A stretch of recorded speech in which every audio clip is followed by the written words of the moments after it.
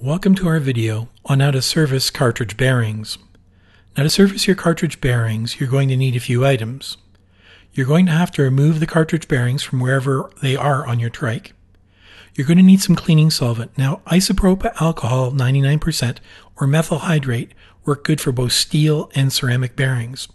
Varsol works good for steel, and acetone, lacquer thinner, and white gas are really only emergency options when you're cleaning your bearings. I personally never use them. You're going to need some grease. Now, in this particular case, we're going to use some Polylube 1000 by Park Tools, and in the tube it's called PPL1. If these bearings were ceramic, we could use the Park Tools new high performance grease, or we could use one of the many ceramic bearing greases available on the market. Now, these particular bearings, these are headset bearings for our Catrike 559. And as you're going to see when I take them apart, they're actually got tons of grease in them and are in very good shape. Now, you're also going to need some Q-tips. I cut Q-tips in half, so one end I can poke out grease, and the other end I can use the nice soft section to pull the grease out of inside the bearings. Shop rags always come in handy, and you're going to need some kind of container to soak the bearings in, whether it be a little pot or whether it be a little shakeable container like this little Nalgene jar.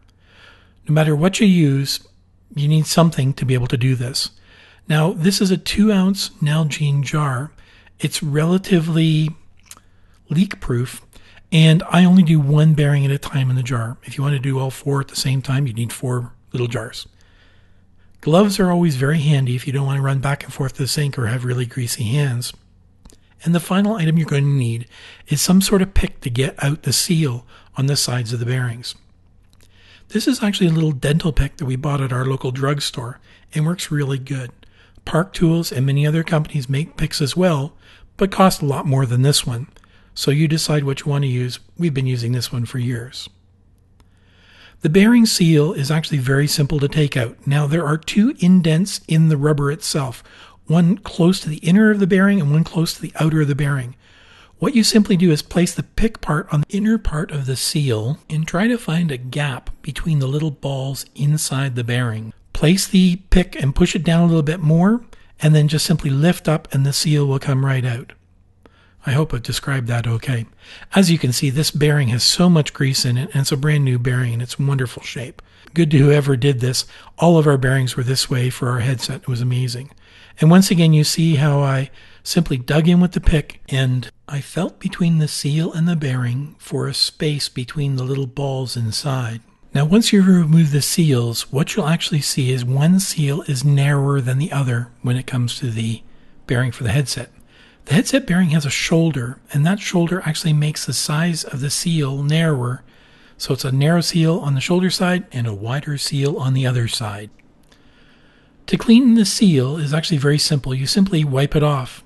Some people like to use solvents. I find I don't, because solvents can actually dry up the rubber on it itself.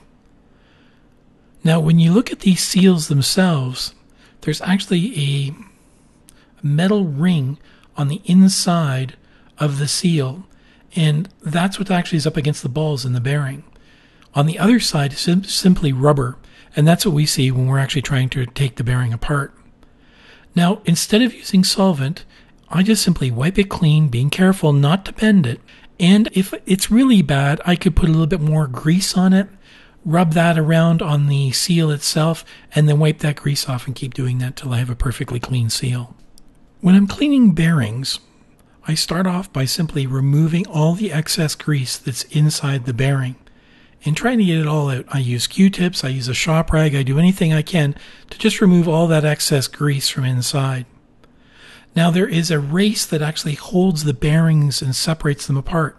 You can't get between the bearings very easily, but at least you can get the excess grease out.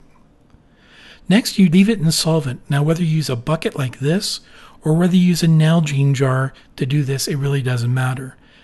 With the bucket, you can do all 4 bearings at the same time. In the case of this little Nalgene jar, I only put 1 bearing in at a time so that when I'm shaking it up, I actually don't damage the bearings as they go clunk, clunk, clunk against one another.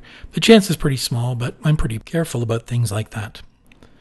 So I simply put it into my Nalgene jar, give it a good shake, and what I'm trying to do is dissolve the grease that's around the balls in the bearing. Set it aside, wait a while, come back again, give her a shake. This time when I open the jar and look at the bearing, I can see that an awful lot of the grease is actually dissolved, but there's still quite a bit of grease left in there. So once again, I put the lid on, give her a good shake, and then I simply set it aside and let it sit, in this case, until the next day.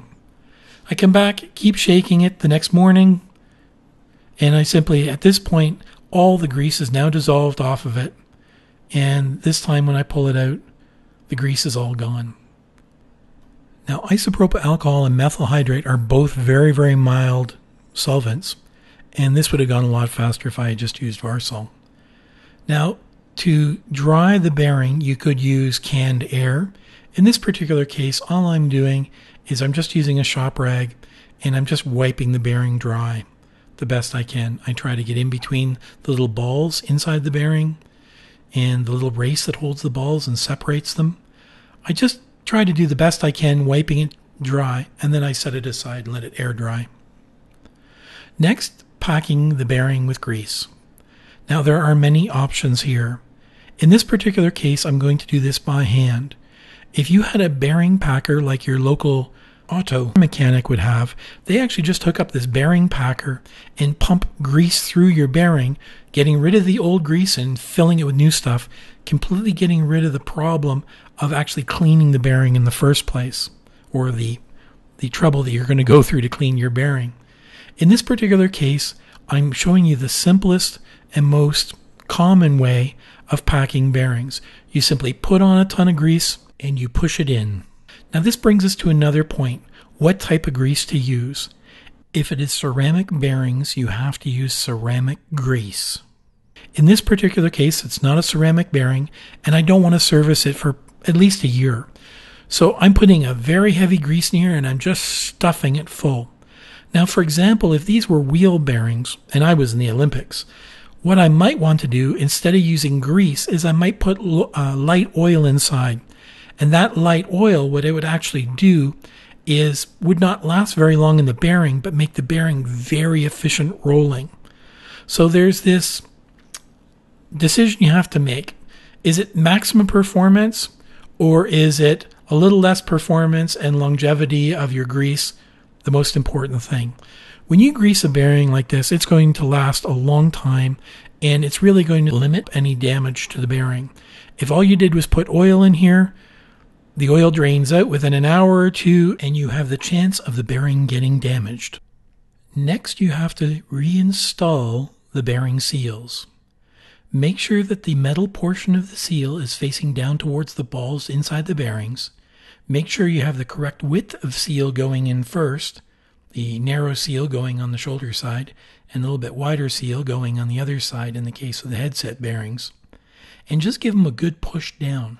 Now, if for some reason you can't feel it kind of go click in your fingers or hear an audible click, grab your little pick, use the plastic end, and just gently push down on the seal. It should snap right into place. And the final part of the process is just give her a good wipe off. Give the bearing a little turn to make sure that the inner part and the outer part move nicely between each other, and you should be ready to go.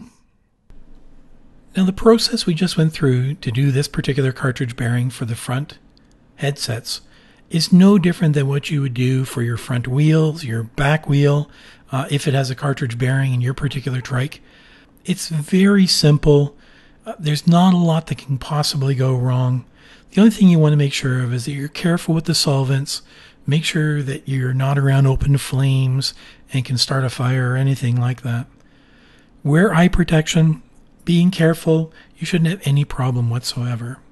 Once again, our Trike series has 9 parts, as well as each part is broken down into its own section. So, for example, this is part of the service and maintenance section. I hope you enjoy our videos. I hope they make sense. Anyways, thank you so much for watching. Hope you enjoyed it. Hope to see you out in the trail.